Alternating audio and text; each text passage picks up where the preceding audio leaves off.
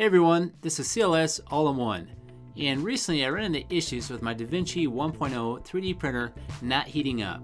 The bed would heat up fine, but the extruder would not. But I found an easy fix, and I'll show you what I did.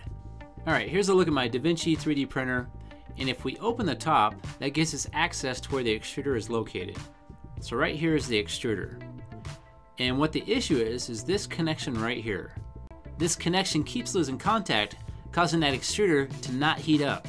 And to disconnect this connection, I did have to cut off a zip tie, kind of like this one right here. But after cutting the zip tie, I was able to push a tab down on that right side of the connection to disconnect it. After disconnecting it, you'll notice that there's two small pins on this side of the connection.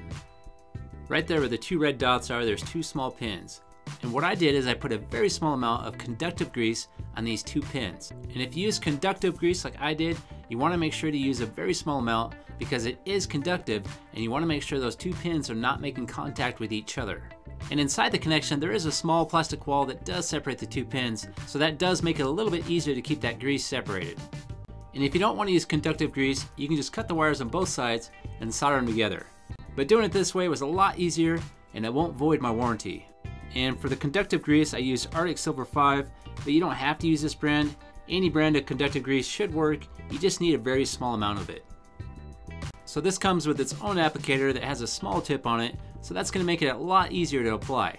So I'm going to stick it inside the connection and carefully put a small amount on both pins.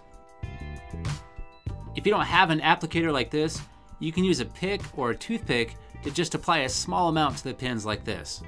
And once I'm done applying, I just need to snap my connection back together and go ahead and power it up and test it. And as you can see here, the extruder is heating up just fine. It worked. Well, it looks like I'm done. Hopefully, if you have a problem with your extruder and it's not heating up, this fixes it for you. Let me know how it works out. Leave me some comments down below. Alright everyone, thanks for watching. If you liked that video, please click that like button. If you want to hear more from me, please subscribe. And if you want to see more of my videos, just click any of these links.